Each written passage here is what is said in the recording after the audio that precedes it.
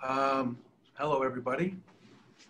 I appreciate you coming online to listen to my presentation. I'm going to be talking about mapping the underground, as Gavin mentioned. My goal in this presentation is actually tie in some of the previous presentations, a lot of the technologies that have been mentioned, and even some of the business practices, even what Rob was discussing with CDOT. So I'll be going over not only the state of the industry and some of the issues that the industry is facing today. I'm going to talk a little bit about some of the new technologies that are available, and also what I see that's coming in the next couple of years. So maybe a little glimpse into the future. So with that said, I'll just jump right into my my presentation here.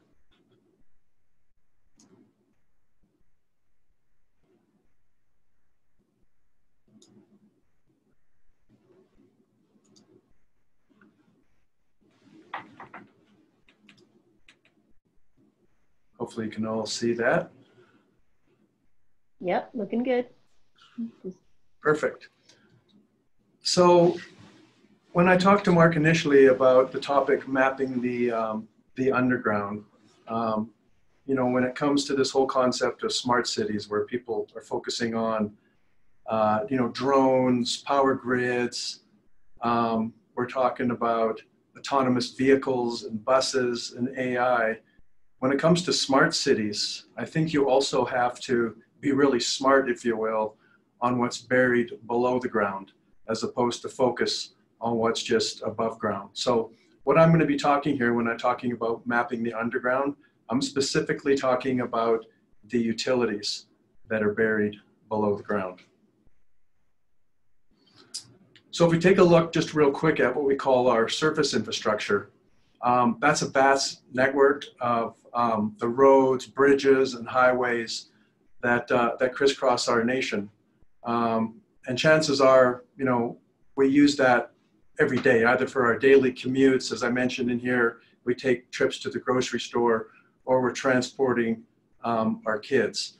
This network is critical to supporting our businesses, our industries, but also as well as transporting goods to market. It's a well-known fact that this infrastructure is becoming dilapidated. We hear it on the news, we hear it on TV, and of course we experience it. A lot of times it's a nuisance when we hit a pothole or there's some delays on the road because there's some repairs that are being done. And it's estimated right now that it could cost as much as $2 trillion to get that infrastructure up to acceptable levels to meet the current growing demands. So just to give you an idea and to put things into perspective, there's 2.6 million miles of paved roads and highways that of course we rely on for our daily commerce and commuting. Over 50 years ago, that's when most of this infrastructure was actually built. You heard Rob talk about ASCE, the American Society for Civil Engineers. ASCE recently gave a D+ rating to our infrastructure, which is obviously a pretty poor rating for those of us that got grades like that in school. Out of sight, out of mind. So again, a lot of times when we think about smart cities, we're focusing on what's above ground, but very seldomly do we talk about what's below ground. And below the ground, we have oil pipelines, gas pipelines, we have water lines, sewer, we have storm sewers, we've got telephone, fiber optic, electric, cable. So there are a lot of utilities that are buried below the ground that maybe in some cases we're just not aware of because we don't get to see it every day. As far as subsurface infrastructure, there's 35 million miles of underground pipelines and utilities in the United States alone. Most of that is buried below that 2.6 million miles of paved roads. One of the challenges is that a vast majority of that infrastructure was put into the ground over 60 years ago. In fact, most of the nation's water pipes have been in use for almost 100 years. And over on the right, I show you a picture of a water main that ruptured just off Sunset Boulevard in Los Angeles, and the pipe was 93 years old. How many miles of oil and gas pipelines are there? Because in a lot of cases, that's where most of the focus is, because if these lines have a problem or rupture, you know, you're spilling gases into the ground. It affects our environment, and in some cases can cause explosions. So it's very dangerous. But just take a look at some of these numbers. As far as gas distribution, there's over 2 million miles of lines buried in the United States. Gas transmission, 318,000. Hazardous liquid, 200,000. So the total is a little over 2.7 million miles of pipelines that are buried below the ground. Now I just want to go over some annual additions just to show how fast this is growing and expanding. There's 850,000 new houses being added each year. As a result of that, there's 50,000 miles of new gas pipelines that are being built, 250,000 miles of new telecom cables that are going into the ground, and 280,000 miles of new water lines. What might surprise you, and I'll get into this a little later in the presentation, but as these lines are being put into the ground, in most cases, they're not being mapped. So we really don't know where they're going into the ground, at least not with any level of precision. So let's take a look at the problem this is causing. Well, obviously, anytime you add, repair, or replace the surface or subsurface infrastructure, you have a chance of damaging a utility line or a pipeline, and it happens far too often. In fact, just in the United States, there's over 500,000 strikes per year, and that number is growing. That's about a strike every single minute of every working day. And when a strike occurs, what happens? Lights can go out, traffic is disrupted. We've probably experienced maybe some flooding in and around our neighborhoods. But in worst case scenarios, gases get emitted into the air. And far too often, they can be cause of serious injury and sometimes even death. Because I live in Colorado, I can just give you an example, and we can focus on the Firestone incident. And if you live in Colorado, then you're very familiar with it. It was on April 17th of 2017 when a home exploded in Firestone, killing 2 men and leaving a woman and a child in the hospital. Why did the explosion occur? It was due to ignition of a natural gas line that had been severed. So it had been cut. The problem was not knowing the location or the condition of that line. But in that same year, again, we may not be aware of this, we had 9 more similar incidences. So it happens far too often, and it's often a result of not knowing where that utility line is buried in the ground or the condition of it. So what's the current damage prevention procedures and processes that are in place? The speaker before, Rob Martindale, touched a little bit on 811. That process is implemented throughout the United States. So each state has a 811 center. It's called a call center. Utility and pipeline companies provide the location of their assets to the best of their knowledge to the 811 center. And 100% of the construction projects by law have to go out and identify where the utility lines are prior to any type of digging activity before it can occur.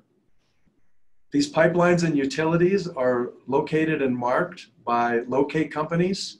And when they locate where that utility line is, they put down a paint mark or a flag. But the problem is that there's very little control methods in place or any levels of accuracy as far as how those utilities are located. So let's just take a look at one city, and I'll pick on New York City here and just give you some statistics. So underneath about 6,000 miles of paved roads lies all their utilities and pipelines. And each year, to facilitate construction and repairs, they slice open those roads about 500 times per day.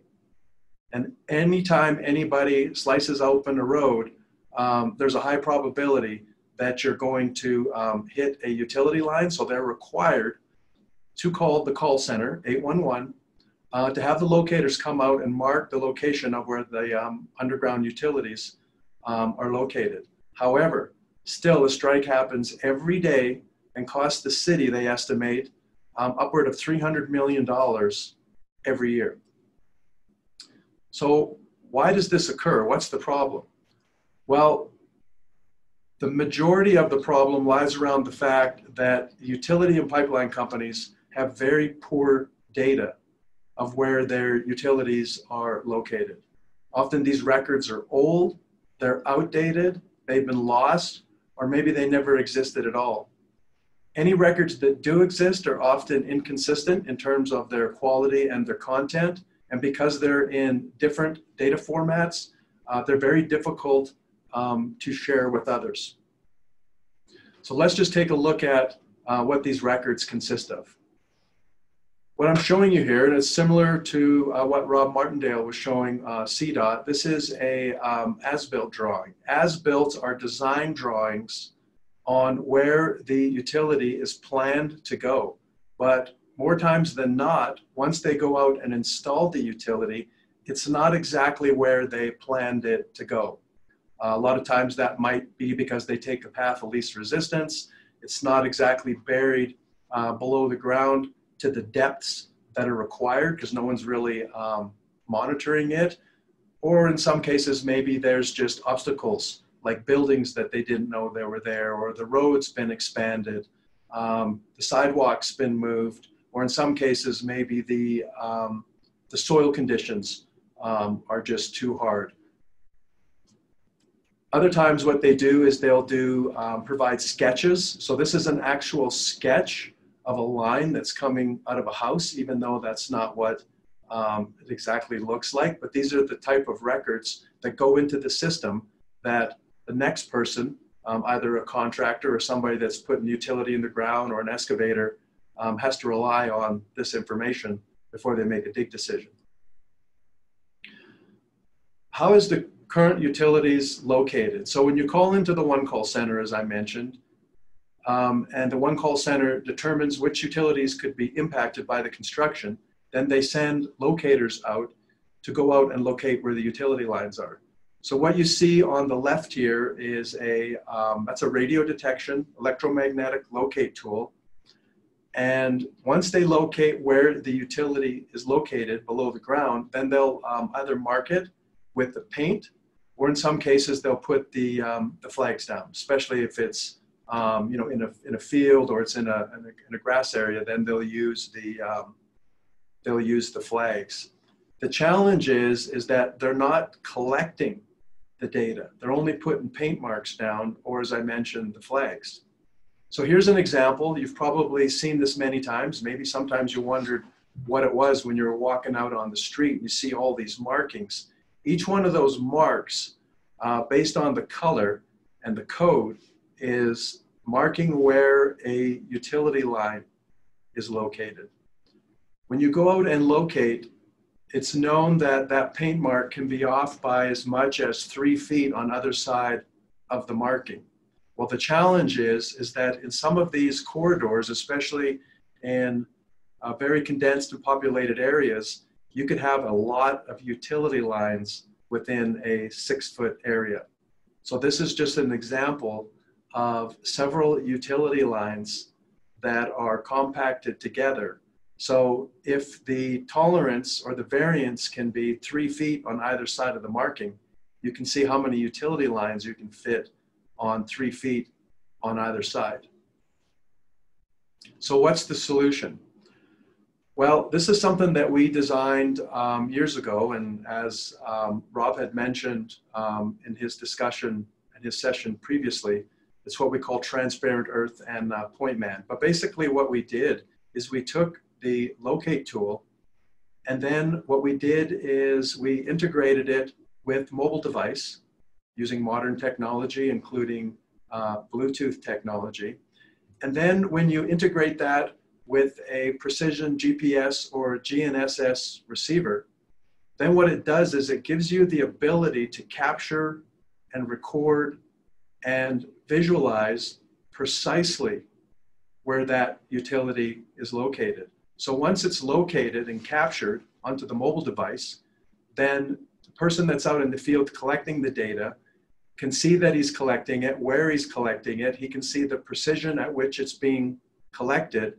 And then someone in the office can then see in real time on their desktop how that data is being collected. So a little bit about PointMan. So PointMan is just the mobile app that we have developed that will run on any Android or iOS Apple device. And again, is integrated seamlessly in with the EM locate tool. And then you can use any GPS or GNSS receiver. The one I'm showing here is Trimble, but someone actually asked that question at the previous session with Rob is, does PointMan work with other GPS, GNSS applications? And the answer is yes, it's designed to work with any major locate tool and also with any major precision receiver. Once the data is collected, then in real time, it's pushed up to the cloud and it's available on Transparent Earth, which is the desktop application.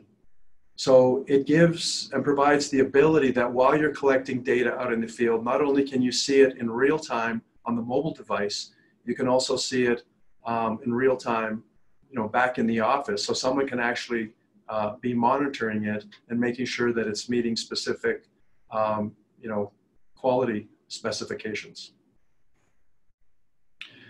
It also ties into 811.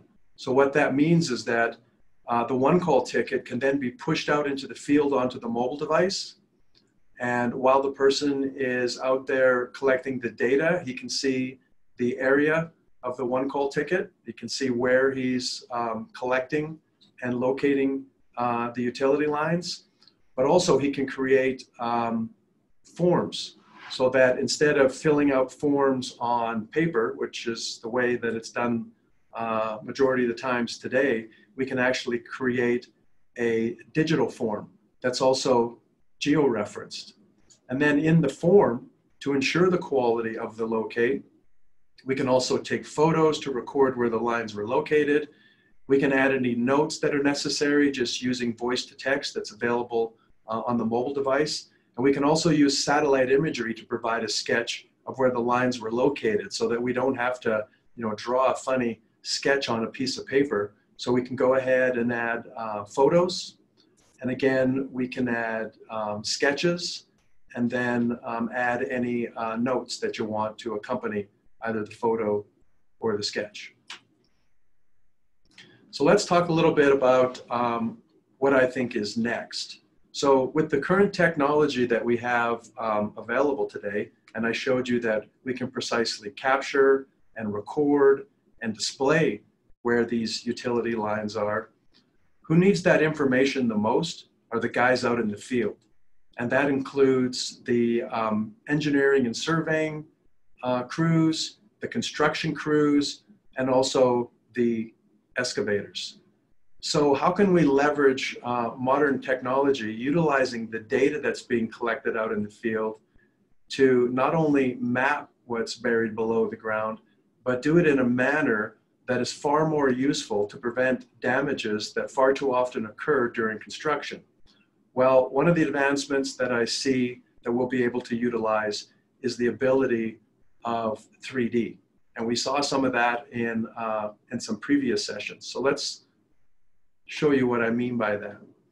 So as I talked about, we can locate where the utility lines are. We can capture it on the mobile devices. We can integrate that in with high precision GPS and GNSS receivers to ensure that we're capturing that data, in some cases right down to the centimeter. We can make that information readily available up to the cloud so that we can visualize it on desktop applications. But I think what's next is then we can utilize augmented reality. So for example, this is the sight vision device that is developed by Trimble. It's basically a handheld device for augmented reality that has a precision GPS receiver built into it.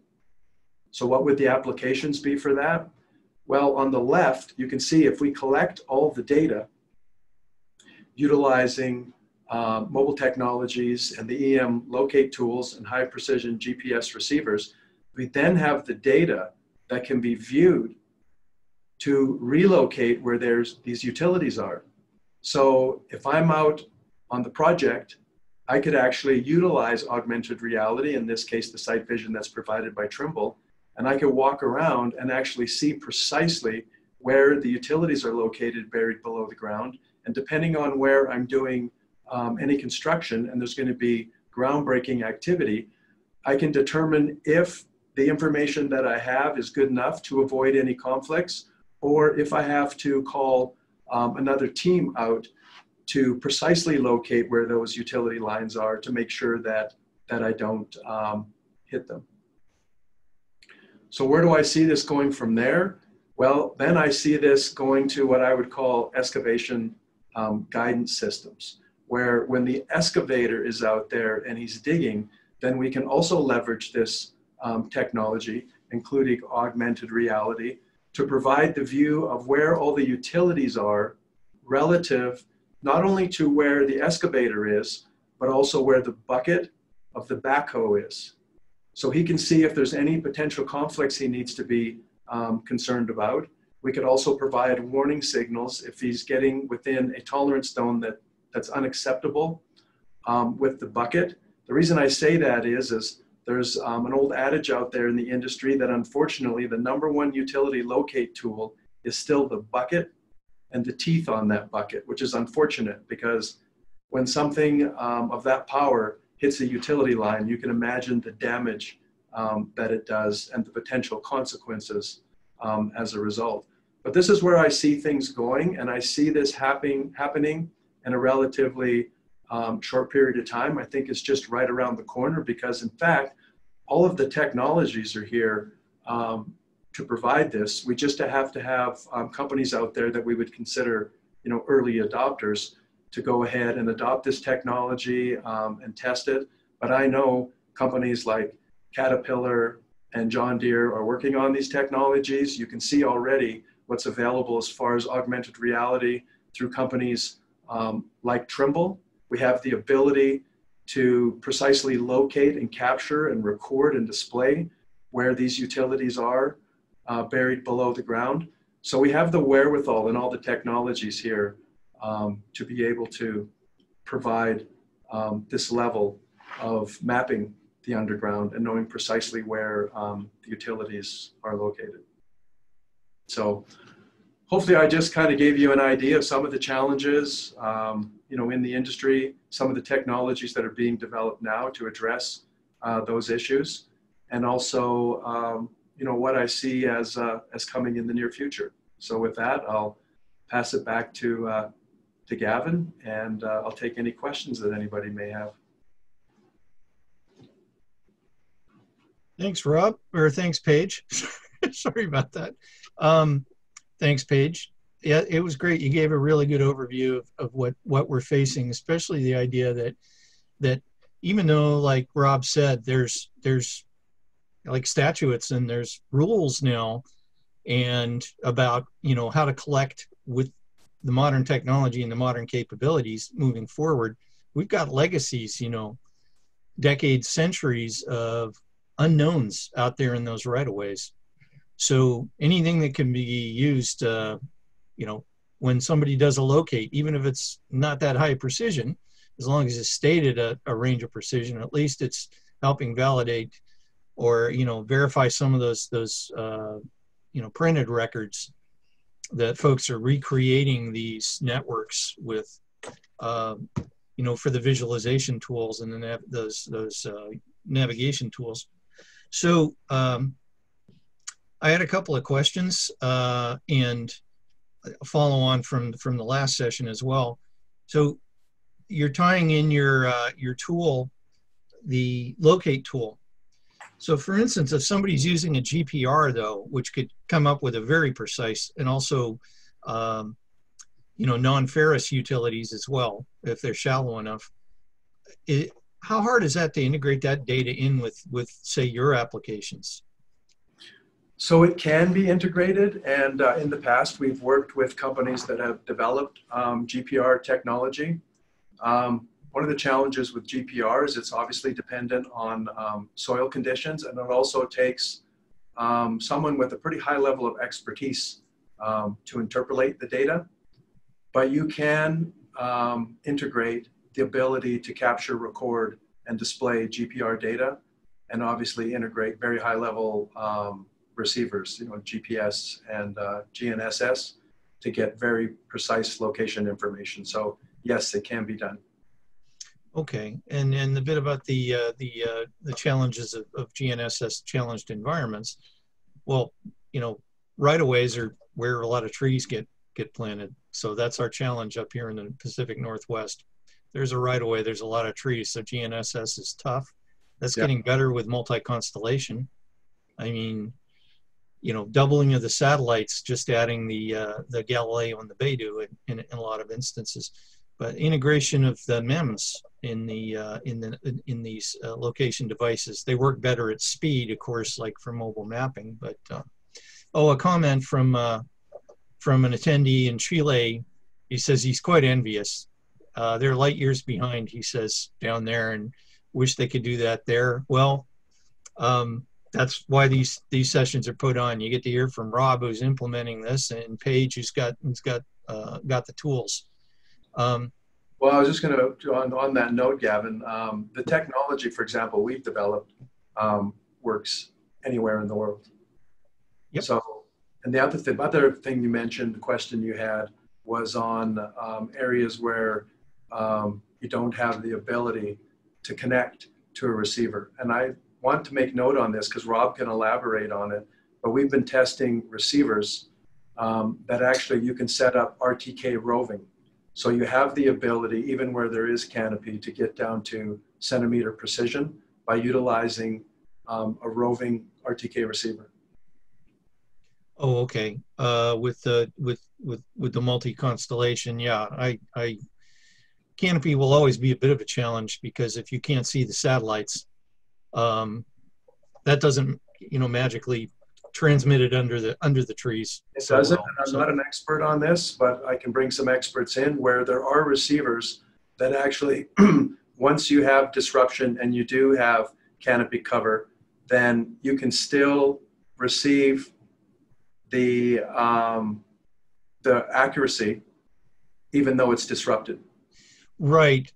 This is probably something more for a discussion in the GNSS session. I've been doing GNSS for over 30 years now. I think there's some misconceptions there. With an IMU, you can carry position to some degree for a period of time under the canopy. But right now, there's no magic system that can see through thick canopy. That's correct. Yeah. But there's light years of I'd like to talk to you offline about that because there's still limitations, but there's great potential. And by the way, I should mention, I only know enough to be dangerous. So. Oh, okay. And probably I'm kind of a crusty old GNSS guy that's going to be too nitpicky about it. But anyhow, I am really like you. I'm really impressed with what's available now. So questions from user. How accurate would the augmented reality depict the backhoe bucket? Is it to a point where utilities won't have to be marked and excavate with record data, or are we not there yet? I guess the attendee is referring to the geofencing capabilities. Yeah, we're not there yet, and obviously what that would require is a sensor on the bucket of the backhoe, and that sensor would also have to have a GPS, GNS receiver down to whatever accuracy is required. So if you wanted to get down to be digging within a few inches of a utility line, then the sensor on the backhoe would have to be integrated with a very high level precision receiver, which would also have to be on the backhoe itself.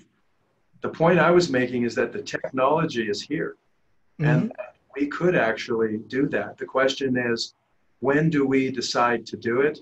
Who's going to lead it? and then where does the adoption take place? Because you need all of those components. But the technology itself is here. Absolutely. And, you know, in 4D construction, the machine control, what's going on out there in the field is just mind blowing. I visited different sites, and the way that they're rigging up the heavy equipment with the GPS receivers or the prisms for guidance with total stations.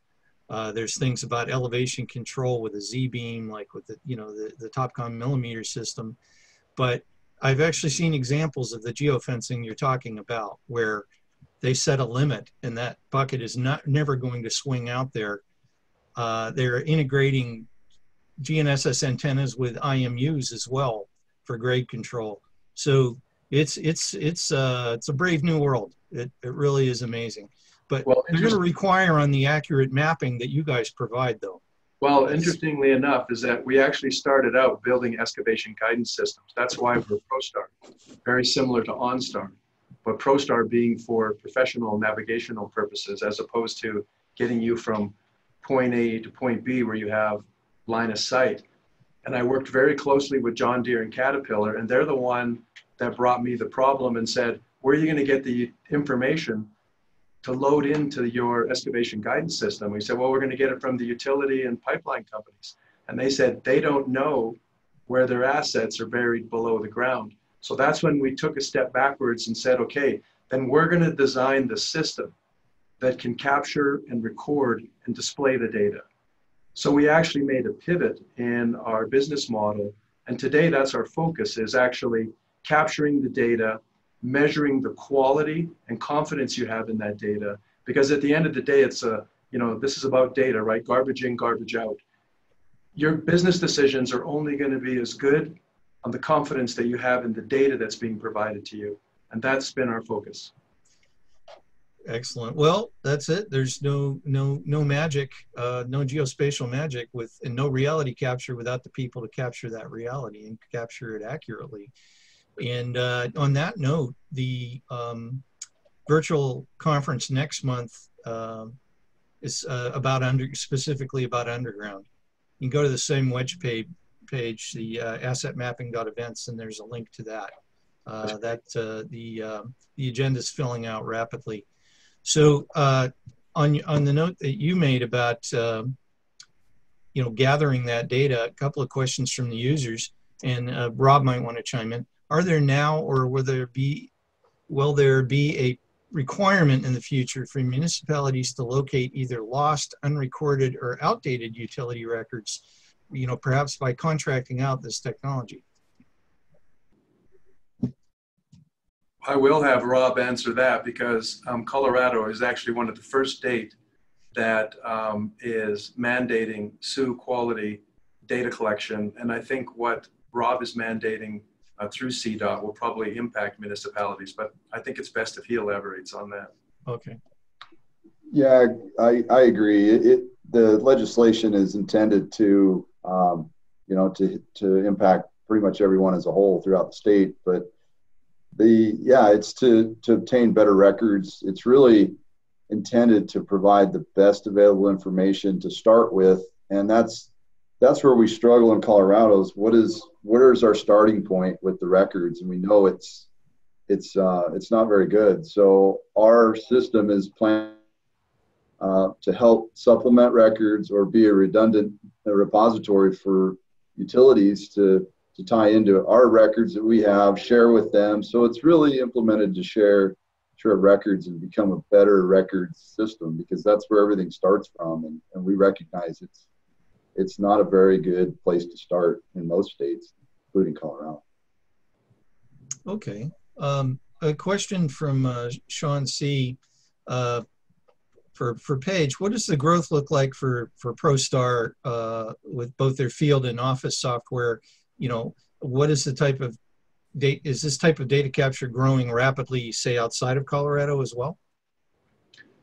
Yes, it is. In fact, we are now doing business up in Canada.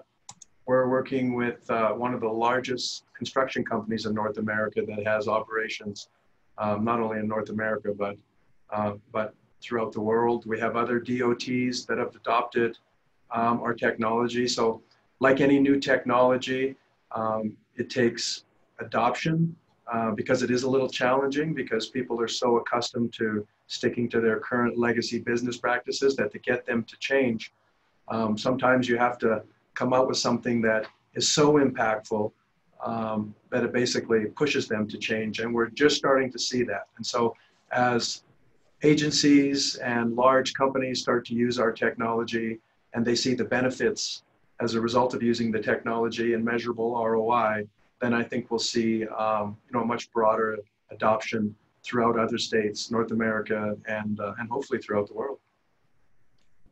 Well, I certainly hope to see that in my neck of the woods. We haven't yet. And having to do locates, we have to pothole too much here because our records are, and there's, pretty bad shape and there's no requirements at this time. So I'll talk to you offline about that. A question from Omar. Well, it brings up a good point. He's talking a little bit more specifically about, access to things like the cores for the corrections and the GPS because it's expensive. Maybe I can paraphrase your question, Omar, is about how do you manage it when a contractor or a client or somebody doesn't have that specific equipment? I mean, how do you balance that, the requirement? They just don't have the gear. Well, that's probably a question for Rob, because when it comes down to the gear and the precision of the locate of the utility and obviously what requirements it has to meet, then that comes down to the client. So that would be a question for Rob, because we can capture it to any level that the client requires, but the type of equipment you use and the cost of that equipment, that's something obviously that the client is sensitive to. So I'll have Rob answer that question. Yeah, we recognize that there's equipment challenges.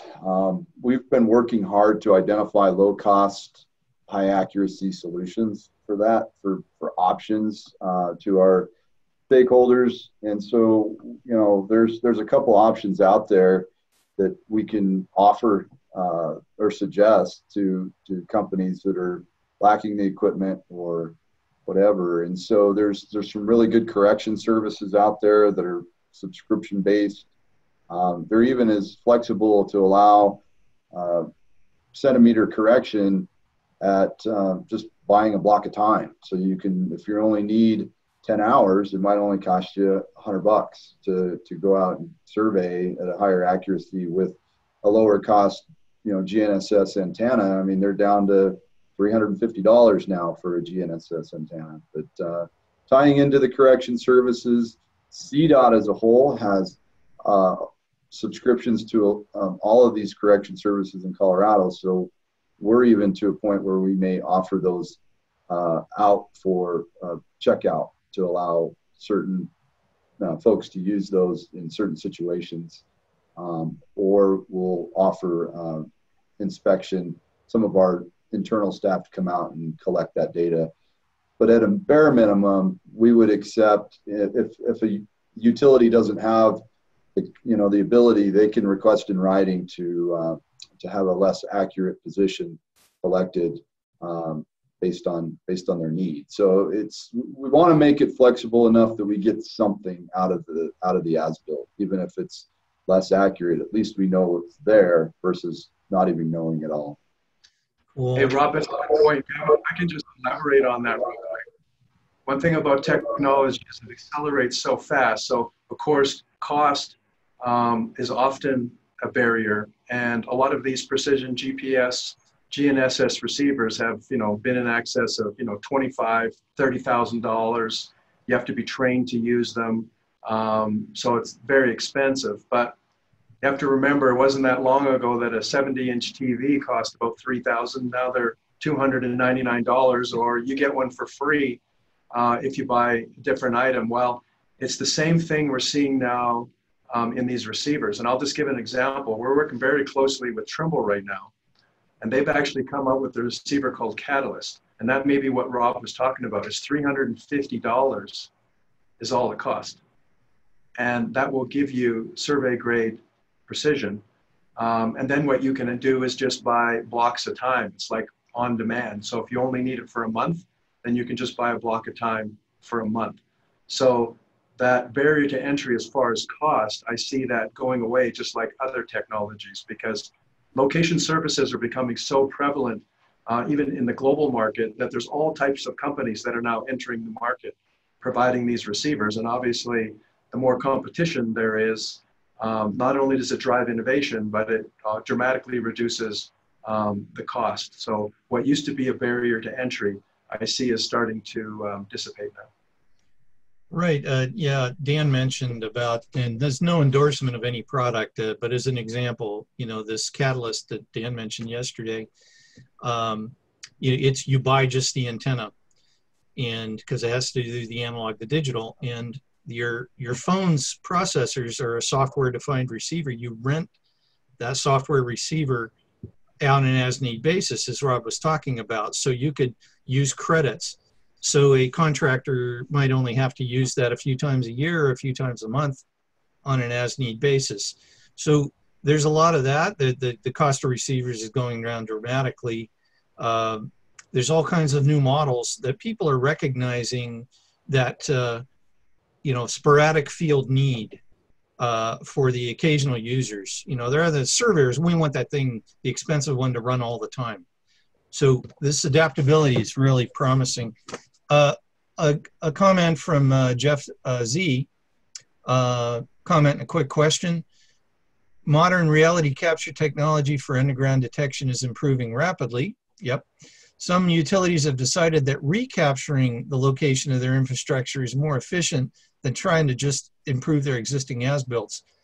Any experience, Paige, with ProStar that has with this sort of approach?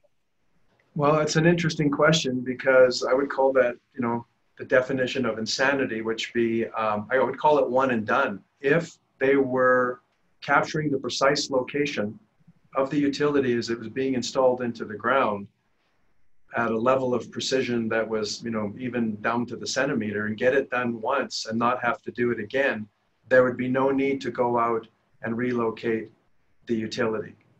Now, we are seeing some companies doing it, but it's a very small percentage. We need to see that on a much larger basis, because then it would address this issue of having to go back out and relocate them. But we're still going to be faced with the fact that we've got 35 million miles of legacy utilities that are in the ground that we don't have data that we can depend on with any level of confidence. But it's a great question. It's a question that we'd have to extend out to the utility owners, which is, why aren't you capturing this data when it's going into the ground? Well, the answer is probably going to be is that it's expensive to do it.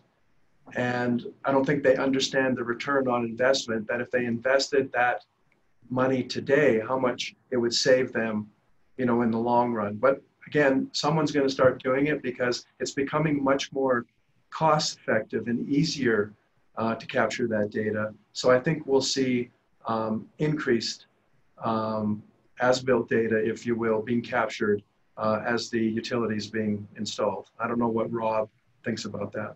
I did want to just comment briefly, because, you know, CDOT, we consider ourselves a utility owner as well, with our own fiber and electric and other utilities that we have.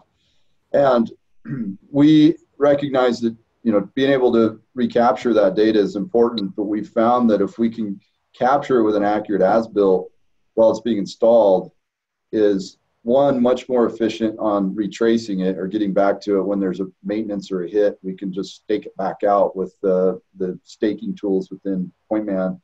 But two, if we lose connectivity to the relocating a wire or, you know, marker ball, whatever it is, over time, sometimes, especially in the soils in Colorado, the signal goes away, or we lose strength in some of the signals, or it's easier for somebody to stake to a line rather than trying to follow a signal and learn how to run the frequencies, and you know, they tend to bleed off on other utilities. So there's a lot of reasons why we think collecting an accurate as-built and having the ability to stake it X, Y, and Z is a much more efficient way to retrace something rather than the traditional locate. Okay, I don't think I emphasized, to put the right emphasis on what Jeff was saying. I don't think, no, this was not about, nobody's arguing about capturing it while it's exposed or when it's going in. I believe he was talking about existing as-builts. What we call as-builts are awfully fuzzy. They have a lot of unknowns. They're not current. They're not precise. I think that's what Jeff was going about, that sometimes rather than try to just keep tweaking those existing as-builts, sometimes people will proactively go out and, with the better tools, go and create new records. I think that's what. Oh, that's a good point, and that falls into CDOT's realm as well. I mean, we know we have poor records on some of our stuff, and so we're leveraging the new tools to go out and upgrade our location based on existing records. You know, and I think that's a great point. It would be nice if people would proactively upgrade their records so that the next time they need to provide them, that they are. And so, yeah, that's one of the efforts that we've addressed with our electricians, that we've provided them PointMan, provided them a EM locator and a GNSS antenna, that they are able to go back out and upgrade those records so that they have a better idea.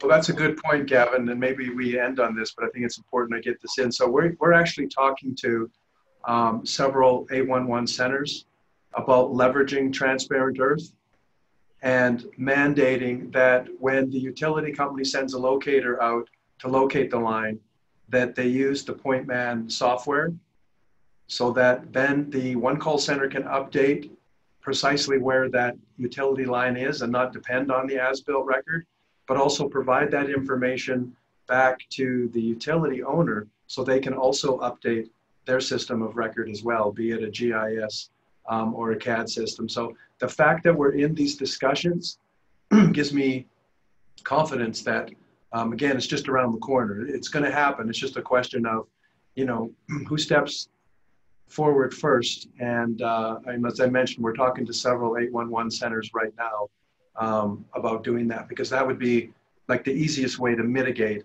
a lot of these damages, is that when you go out and locate actually where that utility line is, have everyone update their records. Okay, I have to put a couple of the questions on hold for the afternoon wrap up, but thanks a lot, Paige. That's the important point.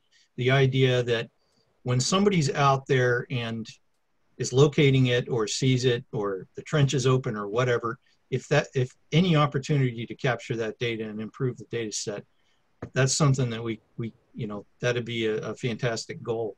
Yes. So I got to wrap it up. I got to move to the next session now. We're running a little late. My apologies to Peter Altala.